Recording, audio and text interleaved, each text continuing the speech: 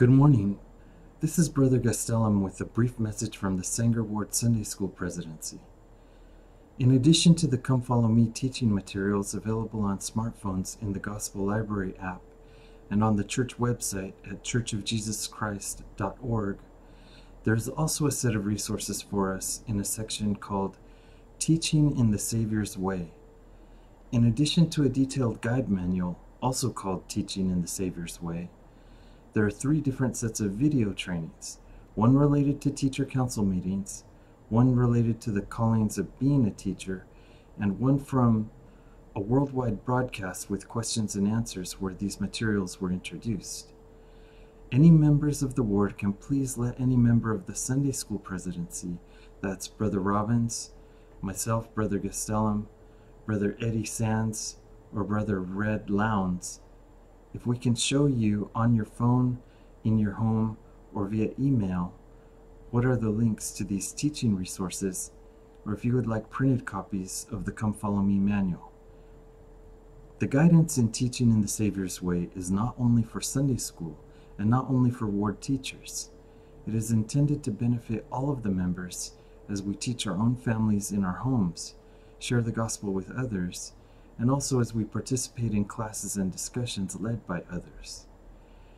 Teaching in the Savior's Way is based on essentially 4 principles. 1. Love those you teach. 2. Teach by the Spirit. 3. Teach the doctrine. And 4.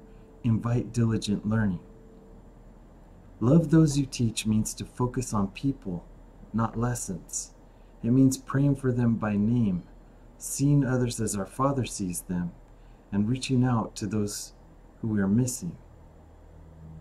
Teaching by the Spirit means inviting the Spirit, preparing ourselves spiritually, seeking to be worthy vessels, and being observant and open to moments of revelation and inspiration.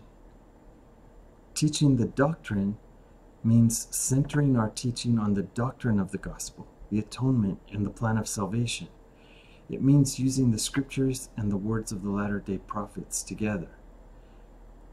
Invite learning means to encourage active discussion, to provide members with a template for study that will allow them to learn on their own, to encourage personal and family study on their own throughout the week. It means to place responsibility on us as learners to do our part,